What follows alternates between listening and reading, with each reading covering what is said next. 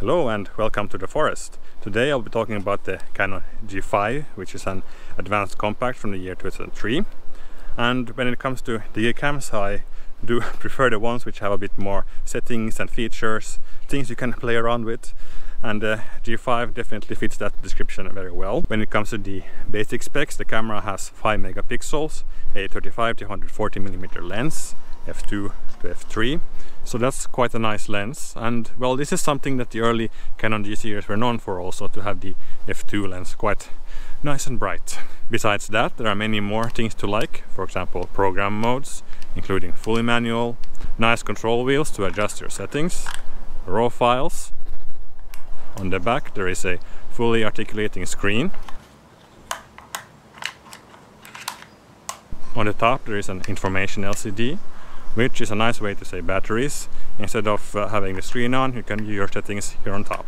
Also on the top there is a hot shoe, which is compatible with Canon's professional flashes, as well as many more manual functions like white balance and manual focusing.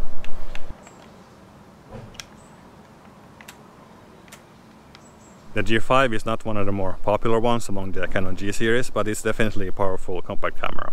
The predecessor to the G5, the Canon G3, is very similar. Usually it comes in silver color though. And the G5 is of the same generation as the Canon 10D. It even has the same battery. And well, indeed the G-series are actually meant as an complement to professional photographers, where a DSLR would be too big or bulky to bring with you. So it's like a light alternative to a DSLR basically. And when it comes to the image quality, well, it is good for a compact from the year 2003. The sensor is not the biggest, it doesn't have the 1-inch sensor like the newer GX series.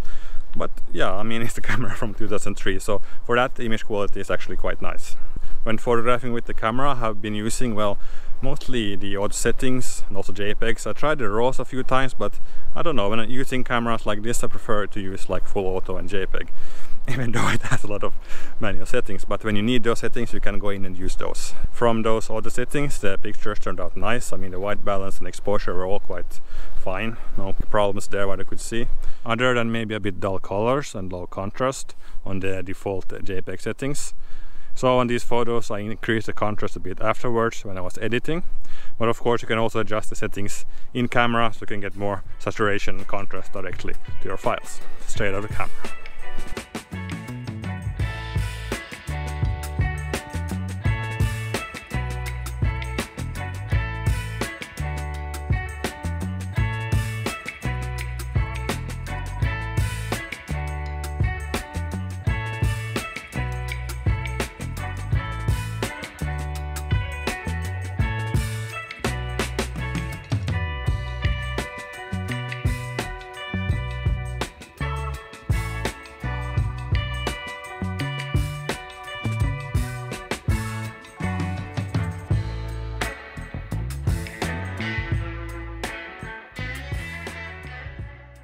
Now, the things I don't like about the camera, well, the form factor is a little bit weird. It has a bit long rectangle shape and it's quite fine to hold. It has a small grip though, so there's at least that. But I think the later G-series have a bit better form factor than this. The camera is quite slow to start up. When you put it on, it takes some time for it to fold the lens out. But once you are in the picture taking mode, it's actually okay for such an old camera, I would say. If you try to start the camera with the lens cap on, it will not work because the lens cannot push out the lens cap. So you have to take it off and then it will hopefully start.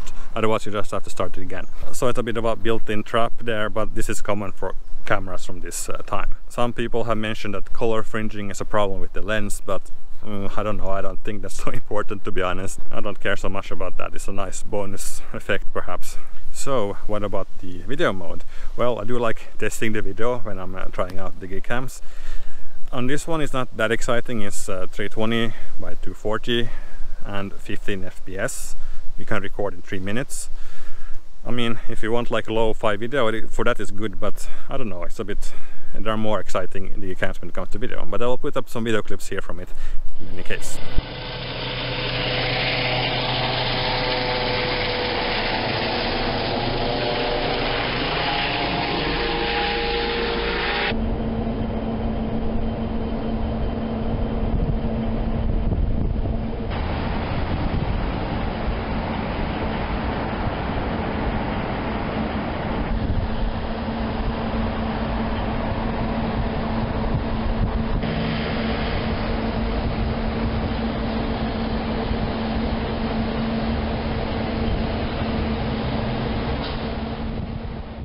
Would I recommend this camera? Well, if you like old Digicams, then sure, why not?